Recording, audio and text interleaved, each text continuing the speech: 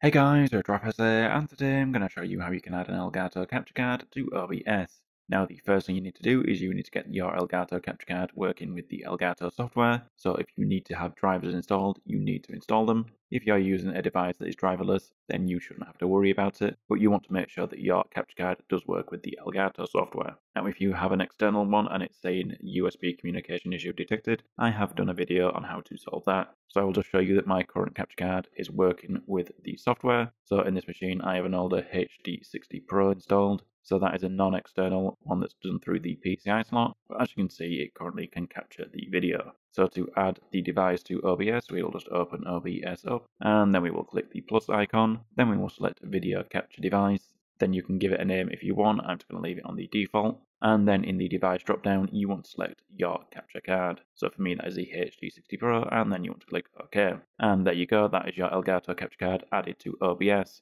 So this means now if you record, if say there is no signal, it will then still keep recording just the no signal screen, instead of with the Elgato software where it keeps chopping the video clips up and only tries to record when there is an active video signal, which may be what you want or may not be what you want. This way you can then decide whether you want to use it through OBS and have one full recording, or use it through the Elgato software and have multiple separate clips. So guys, that's going to be it for this video. If you liked it, don't forget the like button. If you disliked it, hit the dislike button. Subscribe for content like this, and I'll see you another time. Bye.